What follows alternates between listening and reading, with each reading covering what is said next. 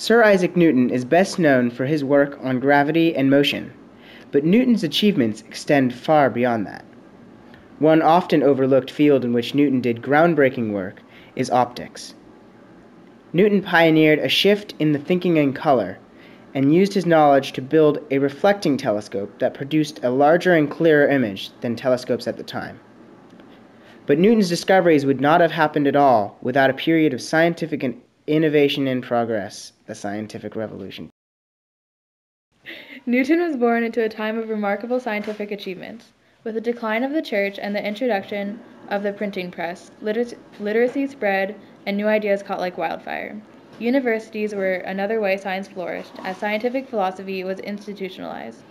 The end result was a culture in which scientific innovation was encouraged and thus thrives. Newton focused much of his research on prisms and refraction.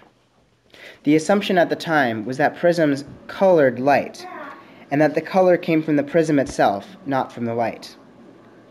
Newton, however, disproved this idea, saying that color was in fact intrinsic to light. He proved this by using a two-prism setup in which the colors of white light were separated by one prism and combined by another. Because Newton established that prisms and lenses separate light, he realized that the telescopes at the time, which used sets of lenses, would produce dispersed colors. He set out to fix this by building a telescope that used not refraction, but reflection. Newton used two mirrors, one to focus the image and one to direct it, and his end result produced a larger and clearer image than conventional telescopes. His notes on color were eventually published in a book, Optics. Newton's work on optics had a profound impact on fields outside of his own.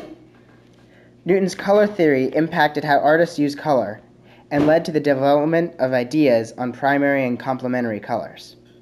His reflecting telescope vastly improved the quality of astronomy at the time and helped shape numerous other discoveries. While Newton's legacy is largely marked by his work in other fields, such as mathematics and physics, his work on optics remains nonetheless an invaluable addition to scientific knowledge.